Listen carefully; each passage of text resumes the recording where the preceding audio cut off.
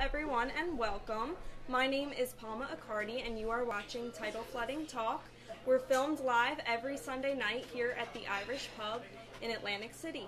We're brought to you by the New Jersey Coastal Coalition, which is a nonprofit organization dedicated to bringing you the latest information about coastal flooding. Hi, meteorologist Dan Skeldon, and welcome to the Irish Pub. You guys are welcome to come on down here to the pub, join the conversation live, or join it on Facebook. Our guest this week, really honored to snatch him any day of the week, but especially on a Sunday. Assemblyman Vince Mazzeo, been covering Atlantic County as Northfield mayor and as assemblyman for what, is it decades? I don't want to age you here. But it's actually, I was just thinking about it coming over here, 15 years. 15 years. All right, so a decade and a half of serving you, something we have in common. The Coastal Coalition wants to serve you, and Assemblyman Mazzeo, part of the great team of people we have covering South Jersey. So it's an honor for you to have you here. Appreciate you being here. Oh, pleasure. Nice to be here. All right, and as always, we give the first question to Palma. Now, you were the mayor of Northfield when Superstorm Sandy occurred. Can you tell us how you prepared your community for that storm? Well, it's pretty standard operating procedure, I guess, as far as being a mayor. We have a emergency management coordinator, and we get together. We have meetings when storms come, not only like hurricanes of this devastation. We had many meetings prior to this storm, but any storm, we have like snowstorms. But it was funny, you were probably the weatherman back then. We had this derecho that came through a couple months before that, so it really ripped our town up more on the mainland. And so we were prepared to step into this storm, and fortunately it didn't hit us as hard as it hit the shore towns. I guess, and now you're at the state level, so you represent Atlantic County, and as far as tidal flooding goes, you know, all your shore towns get it, Brigantine down at Longport, and you get a little bit in Egg Harbor Township, and like some of the mainland towns along Route 9.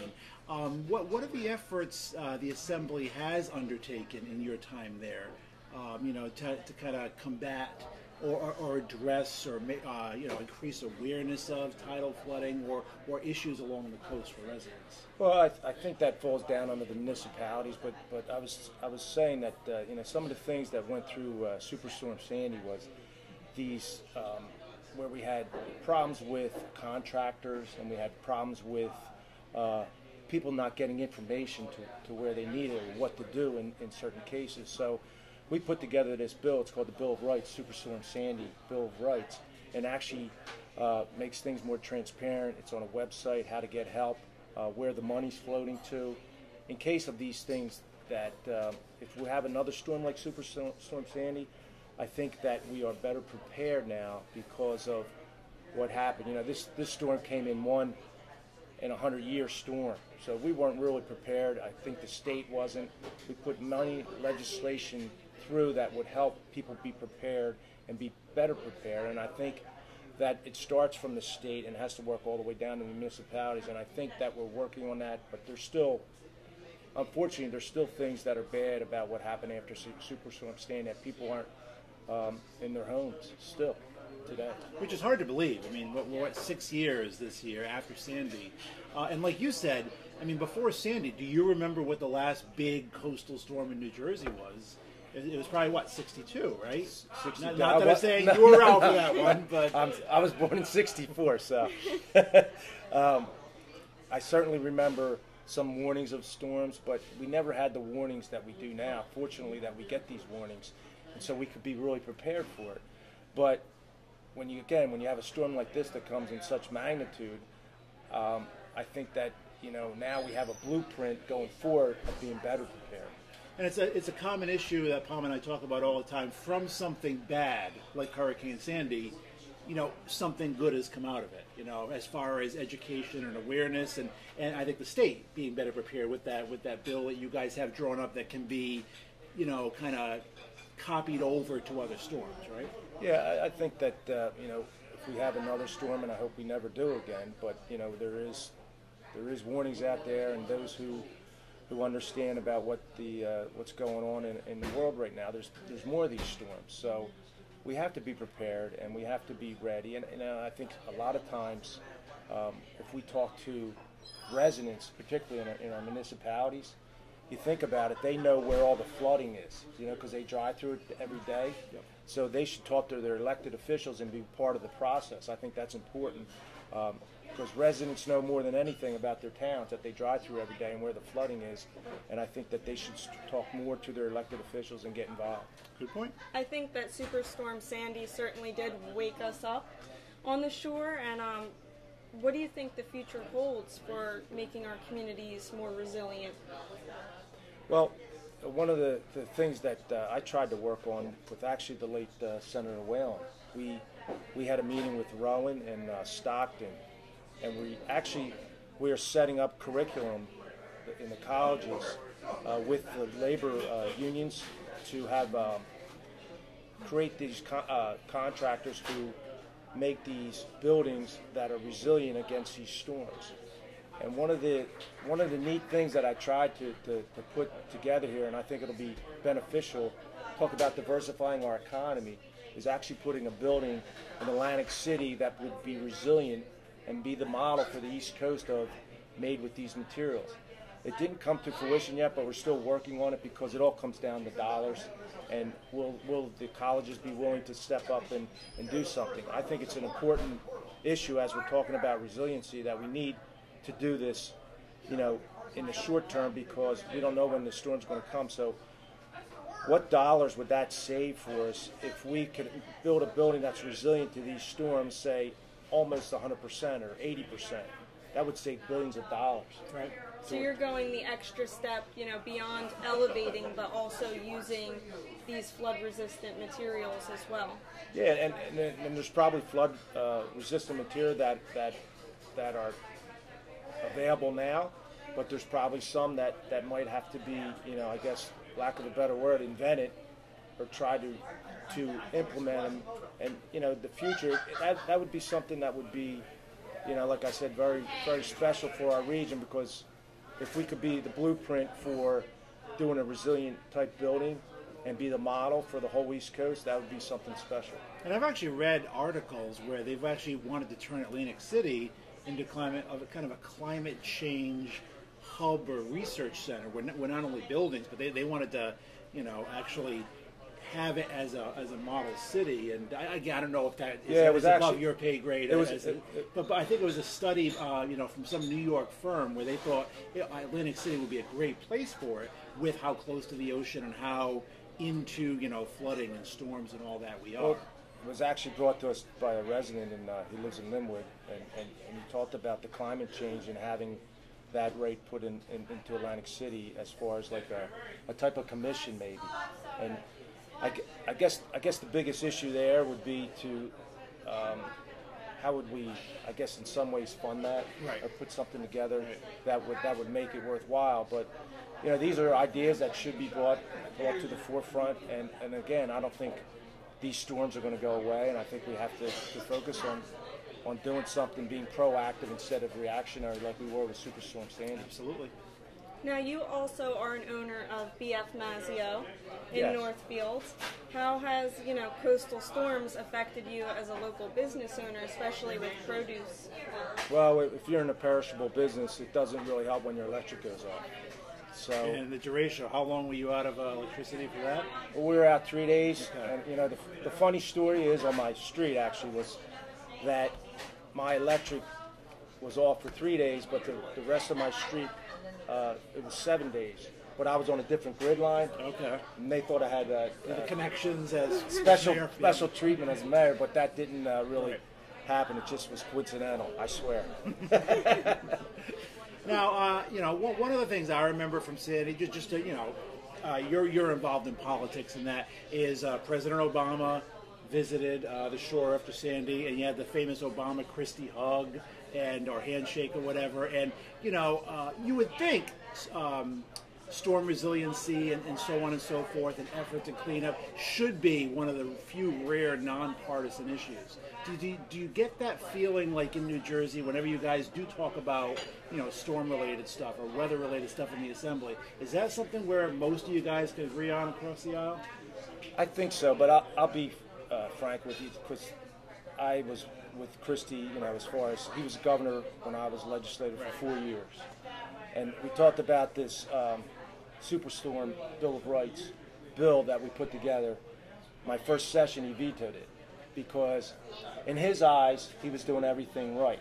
You know, he was going here and visiting there and getting the money, and he had this agreement with Obama, which he took a lot of heat for. He did. But he was looking out, I'll be honest, he was looking out for the state of New Jersey, and this storm came through, and he did what he thought was best for the state of New Jersey.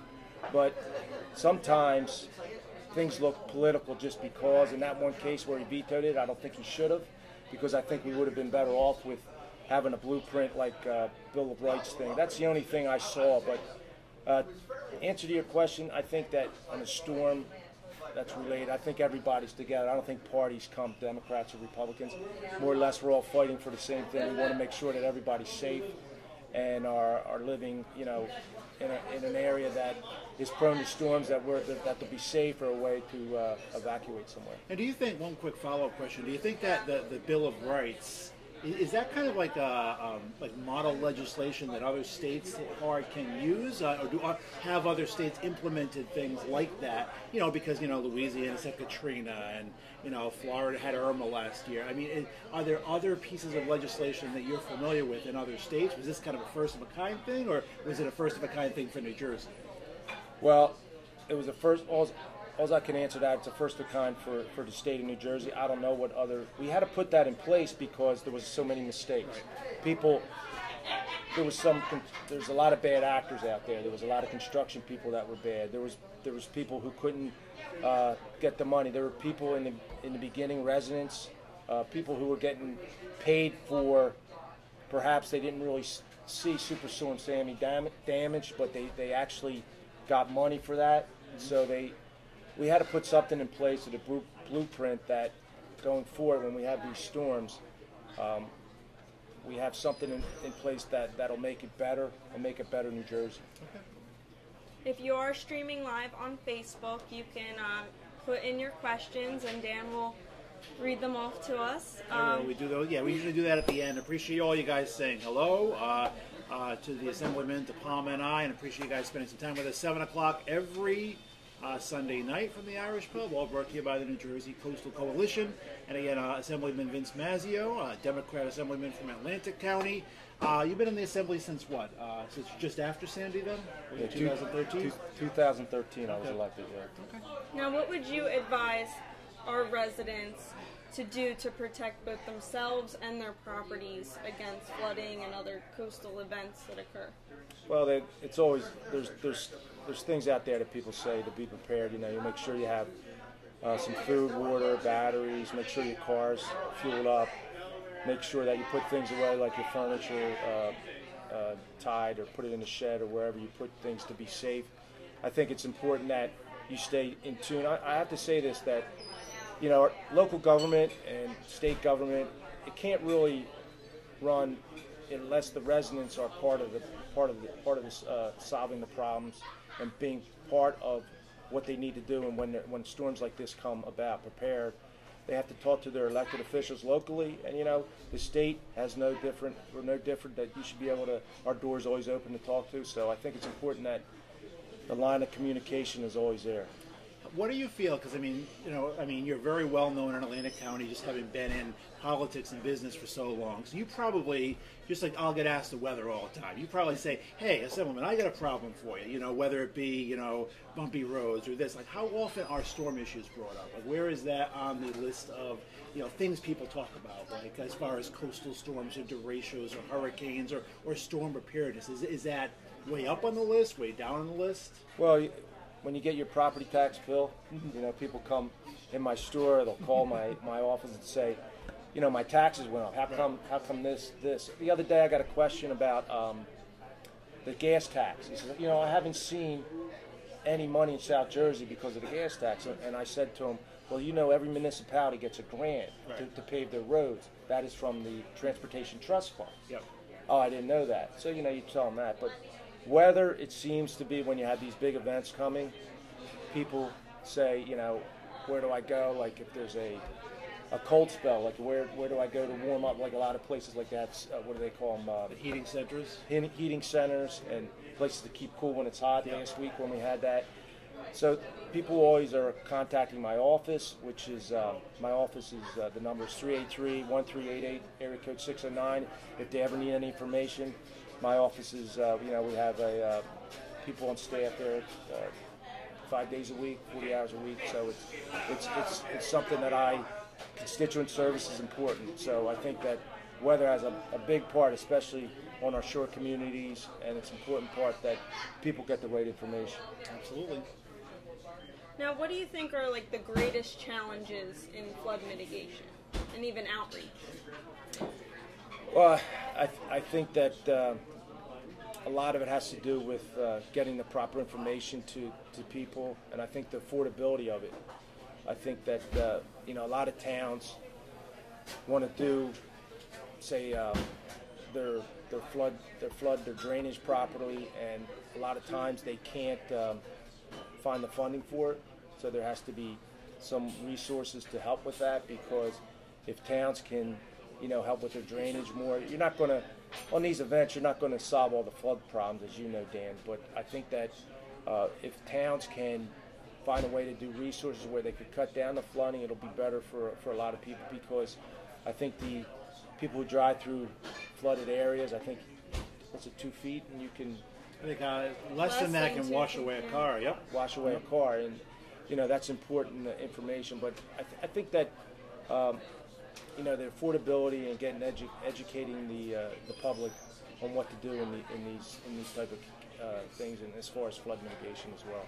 Do you think, because you've held both roles on the municipal level as mayor, were you council before that? I was a councilman. Okay. Yeah. Okay. And then on the state level, do you think it's easier to implement change, locally? I mean, is it true all politics is local? And is it easier? Was it easier for the mayor to kind of, be involved in implement change, or is it easier? Do you make more of a difference higher up, or are there advantages and disadvantages to both?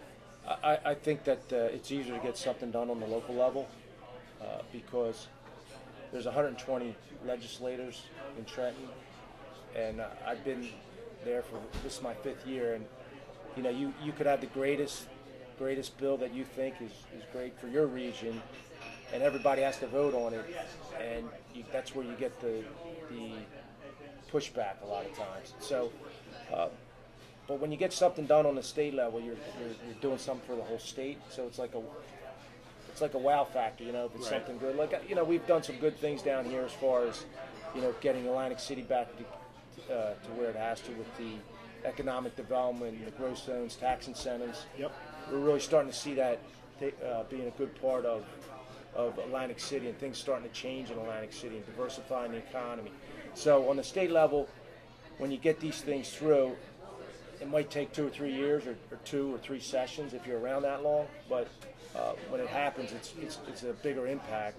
But definitely on the local level, when you get something done, you can do it a lot faster. And just a quick follow-up, you said that the Bill of Rights that was initially passed was vetoed, right, by Christie. How did that eventually, did you guys override the veto, or was it just submitted later? And I actually had to wait till another session. You did, okay.